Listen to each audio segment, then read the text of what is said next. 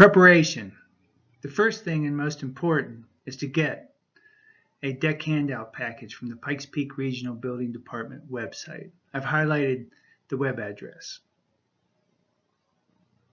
The package has everything you need to know to get started, such as type of nails, screws, hardware, lumber, stair and footing requirements.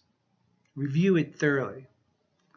After reviewing the package, draw the deck structural framing plan and an overview plan, and update the parcel map with the location and dimensions of the deck. Put together a materials list and itemize your questions you may have for the Regional Building Department.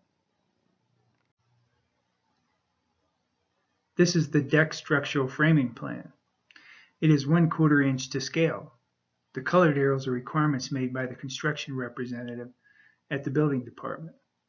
On the upper right-hand side is the dark blue arrow. It identifies I need 3 bolts through the ledger every 16 inches.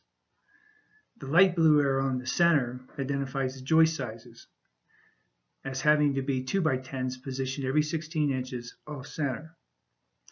The white arrows identify my end joists as having to be 2x10s nailed together, creating a beam.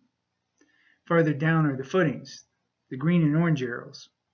The end footings have to be 8 inches in diameter. The center footings have to be 14 inches in diameter. All 5 footings have to be 2.5 feet deep. The yellow arrow identifies the crossbeam size as having to be 2 2x8s nailed together. The red arrow on the left bottom identifies the construction representative's release for permit stamp. The representative has reviewed, identified changes in red, stamped and released the plan for permitting.